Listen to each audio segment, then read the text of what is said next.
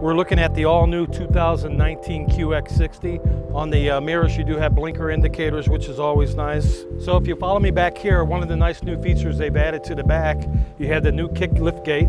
Just wave your foot under there, it'll activate the lift gate. These will flip down if you don't want to use the third row. These also have the power lift seats, so you don't have to really strain yourself in lifting the seats up. It is a V6 front wheel drive, optional all-wheel drive that averages 22 miles per gallon in town, 27, 28 on the highway. It does have the voice activation navigation, a Bluetooth streaming audio. This one I'm looking at also has the heated and cooled seats and heated second row seats. So this is kind of what makes the QX60 unique from other vehicles. And notice when I get in, I'm not huge, but I still have tons of leg room in here, which is great.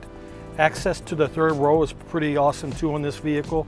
Just lift the handle, slide the seat forward, and it'll give you access to the back seat back here as well. It's very quiet, smooth. Everybody that drives one of these love the way they respond. It's got great handling, good steering, and good turning maneuverability.